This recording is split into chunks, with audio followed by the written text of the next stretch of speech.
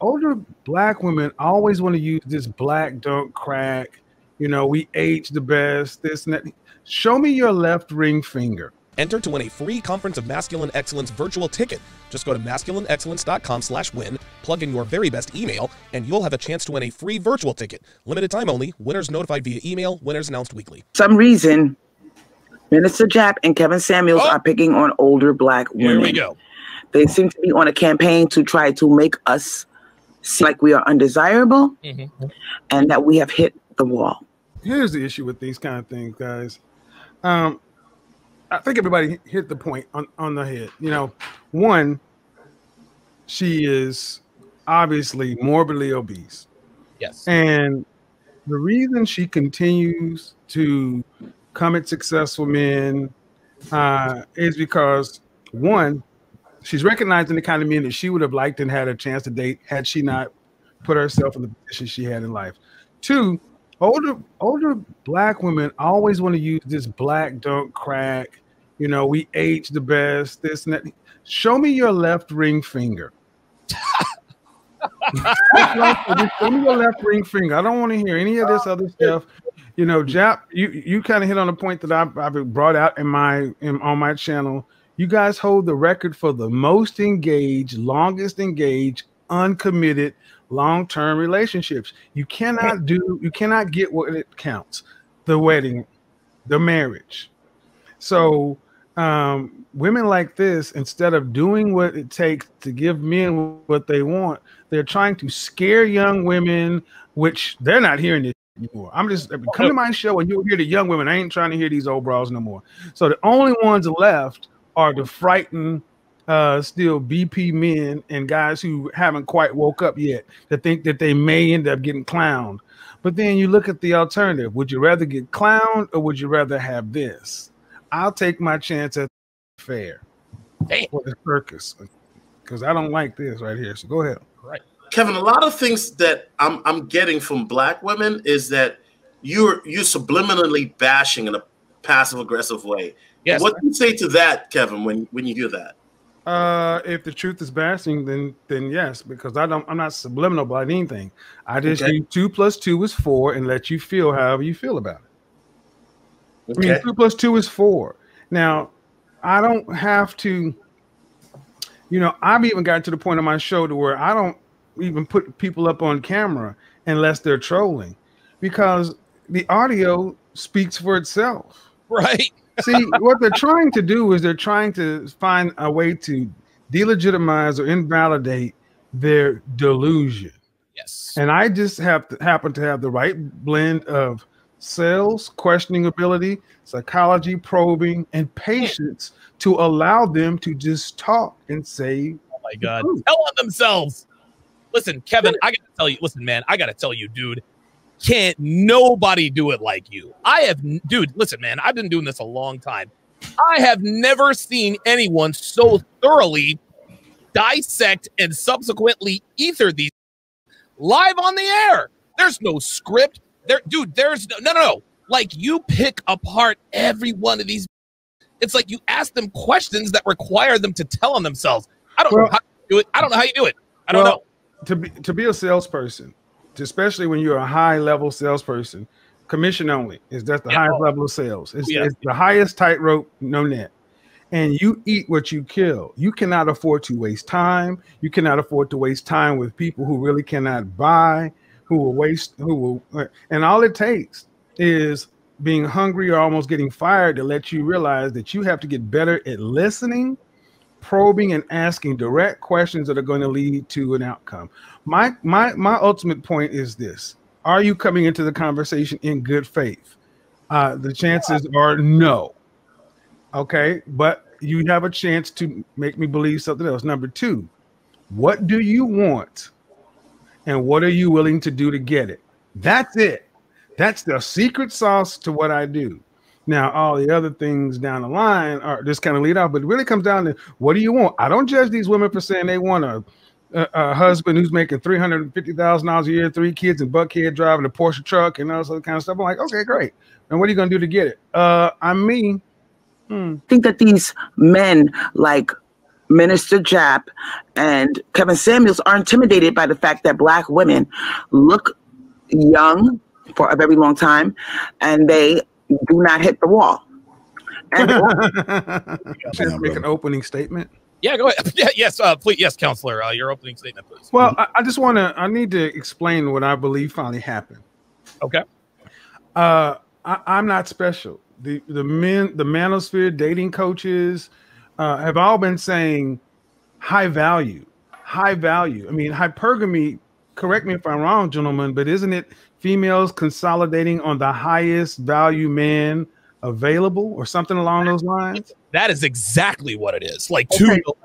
All right. So what I did was I took concepts that we already know and I just quantified them in a thing that if you take men over any time period, any history, any country where it's among men, what did the men do to separate themselves to the top? Right. Minus morals, principles, religion, and sex. So here's what it effectively is. High value man has done something that nothing else could do. Alpha, select, show your work. It is a real-time progress report. Wow. Now, everybody in school understands what a progress report is. Right. Me, I was a good student. I loved progress report. I would rarely do you go home and check your mama. I'm like, yeah, that's the progress report. And here are the grades. Wow. My progress, but if you didn't do good or you were behind, but the first time I got some kind of jacked up grades or a slow progress report, I wasn't so cocky. And that's what this whole high value thing has done for especially for women. They have to ask themselves, where are they at? And far too many of them are behind or they spent it. And this is what some of the issues that a lot of guys have with me, the real-time progress report as well. Friday, I did a show where I had 12 women on the panel at one time. Yeah, it was a work art. I had them call in, and they stacked up. All right. And on the panel, the standout was a 24-year-old single mother of a 10-year-old who was rated herself an 8. And and then I had a 22-year-old who thought she was a stuff, who's 190 pounds, and then a bunch of other women, and all of them wanted the same thing. And the attitudes, it was palpable, even though they were pleasant. But you know who shut the panel down? A woman who came on from the Dominican, she was the second wife to her husband. He married her at 22 years old, and they've been married for the last 20 years. And she point blank said, I don't understand Black women in America. And basically exemplify the kind of attitudes and the thought process. See, here's the thing with Black women have a problem with, especially like the woman here. Even the best of Black women, our culture here is so backwards that it's hard for them to look at Black men as anything. I mean, at best, they look at you as possibly their equal, but something to submit to or work behind or inspire to become. No. And this is why it's so easy for them to believe this. I'll say this and I'll wrap it. Okay. I say this at all the time. Women tell men what they think they deserve by their attitude and their appearance. Oh God.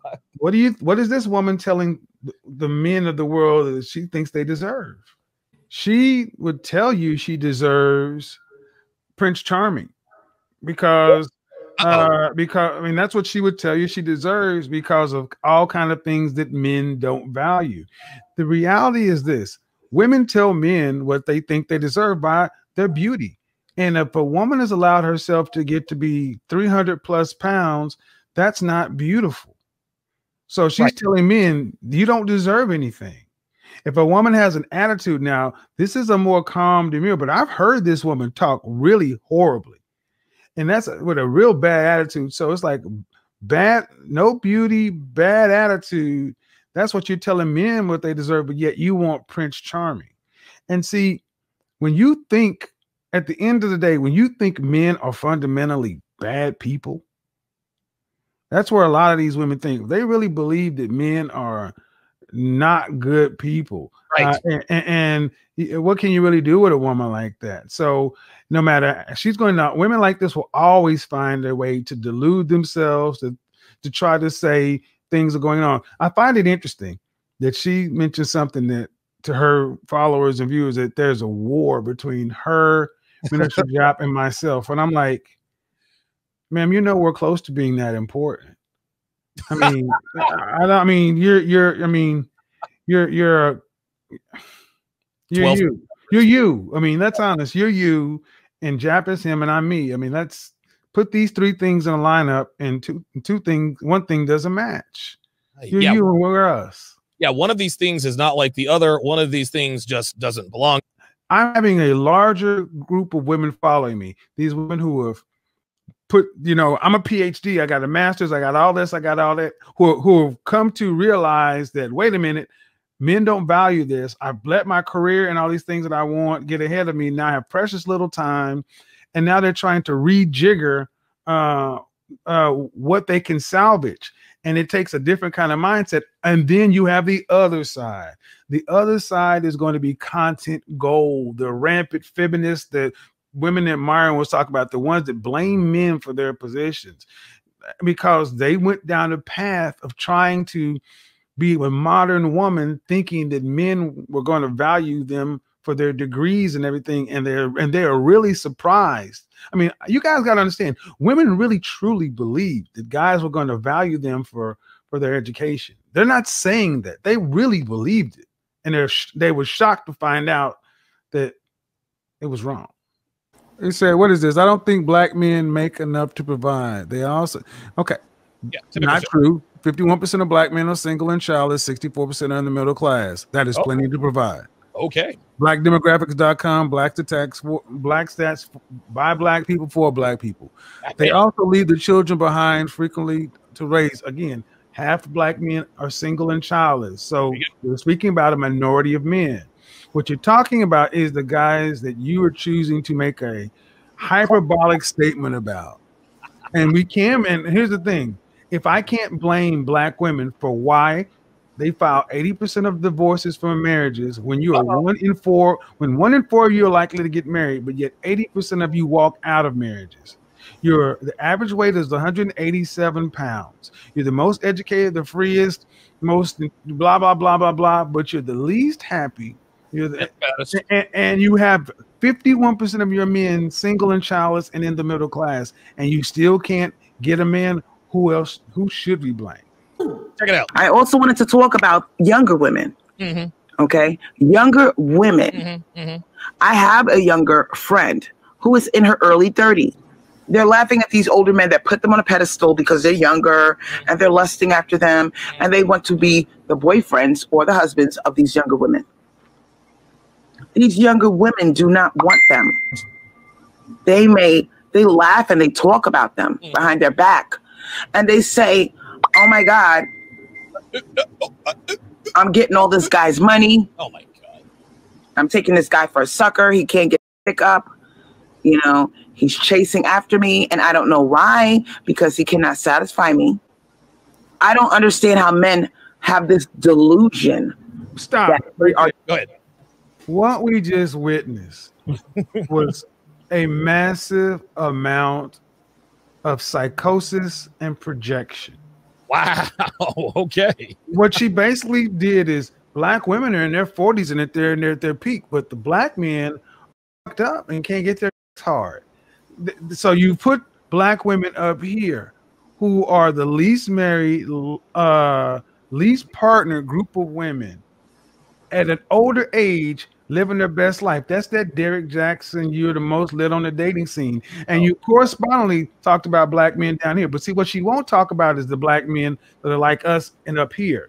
Because we don't see them. See, that's what this whole high value reframing of the conversation, that's why these women are so pissed, because of the high ground now. And it's all, they're talking about these young girls, they can't get up. And I'm like, sis, you don't know any hot young women. First off, you know a mid-30s-year-old jacked up women. We are dealing with kicking it with hot young women, and they are happy with us, and they're looking at you and say, I don't want to be bitter, old, and alone on a smartphone talking about imaginary black men like Mr. fucking snuffleupagus. This is what the problem is, man. So this is what feeds that abject delusion. And I'm going to say this and I'm in. And this delusion is what has been feeding other delusion. And now we're actually just coming in with light and Lysol and clearing it up. And they can't stand it because there's fewer and fewer places for them to hide.